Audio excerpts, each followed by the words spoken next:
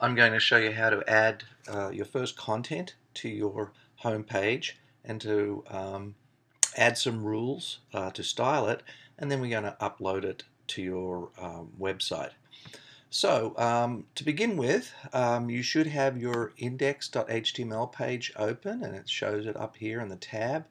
And if you click inside the design area, you can see the cursor blinking. And to add our first rule, we're simply going to add a background color to the body of our page. To do that, we make sure that we go over to the CSS designer area. We click on desktop CSS, which should be in the sources area. It's the linked style sheet.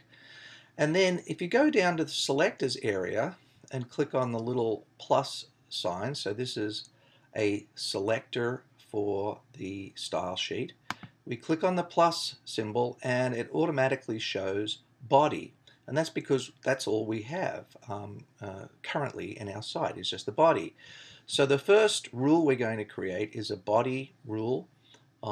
And if you don't see body in there, you can type it in yourself. But as soon as you've got body in there, we're going to click just to the right side of that selector area, and it turns blue, and we see the properties area appears. Now, if you want to have a little bit more real estate down here, just go up to the Files tab, the panel up at the top, and if you double click on any of these tabs, it will collapse them. So once again, you double click and it opens, double click and it closes it, and we've got a little bit more real estate here to work with in design view. And all we're going to do is go to the properties area, and you notice the first little icon is layout, the second is for text, the third is for border, the fourth one is background, and that's the one that we want. So if you click on the background icon, and the first thing we see there is background color, and we're going to click on this little thing, that little pull down menu that says undefined. I'm going to click on that, and I'm just going to choose a background color for my page, which is a gray. Now you can choose whatever color you want. Keep in mind that you should probably stick with lighter colors. If you do darker colors, you're going to have to reverse out your text for it to be visible. So I'm just going to stick with a pretty safe light gray here. You can plug in your own hex number if you want, but once you've chosen a color, you simply hit return, and it'll change the background of your design view. So you can see that the background color of my page has changed. So next thing I want to do is I want to add a container, which is a containment element, or in this case we're going to use a div. And you've probably heard of divs. Divs stand for divisions. We're going to create a div container to hold the various areas or sections of my page. And to do that, we're going to go up to the Insert panel up here next to Files. Click on that, and you can see it's got a little pull-down menu here that says Structure and a number of different structural parts for a page underneath it. The first one being Div.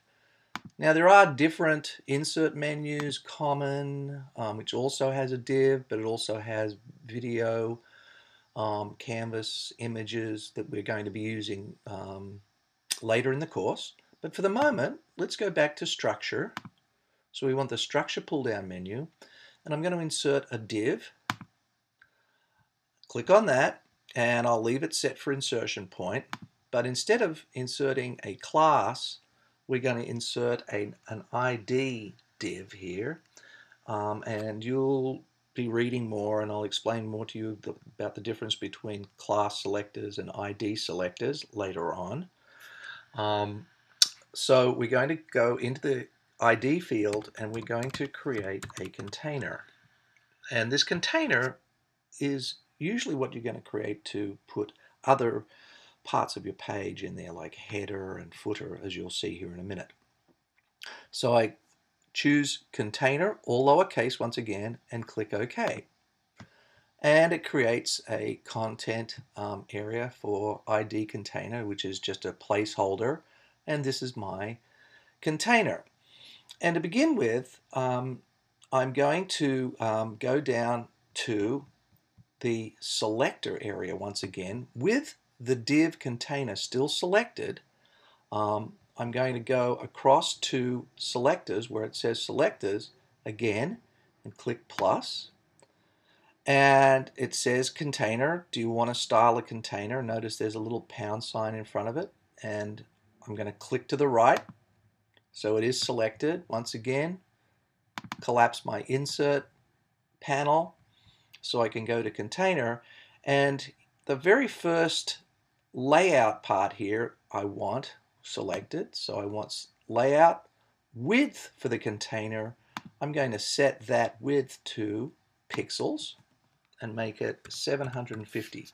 So you're going to make your container 750 pixels wide, and let's set the height temporarily to 800 pixels high, and we can change this later to auto for height, but for the moment I just want you to see what, and I hit tab there to move on to the next field. So it's 800 wide by 800 high by 750 pixels wide, and I'm going to go down to margin in this same layout area, and I'm going to click on the left margin where it says px for pixels, and I'm going to choose from the pop-up menu here auto, and go to the right margin as well and choose auto. So you can see what this has done is this automatically, the left auto, right auto margins automatically centers the div container. So we've created the div container now, and we're ready to put in our other elements here, which we'll do in the next video.